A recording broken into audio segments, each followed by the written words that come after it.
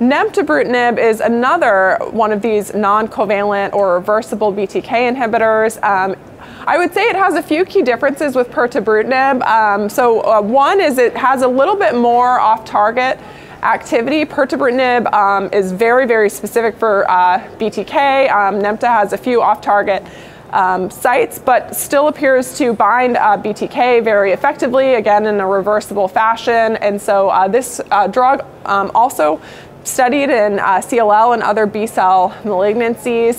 The amount of patients that have been treated with the drug is lower, but there are still a very good amount of CLL patients that have been treated in the trial examining this drug. And it similarly shows efficacy in the post-covalent BTK inhibitor space with an overall response rate of a little over 50%. And so that drug similarly is undergoing further development and hopefully will also have a role as another treatment option for our patients in the post-covalent BTK inhibitor space.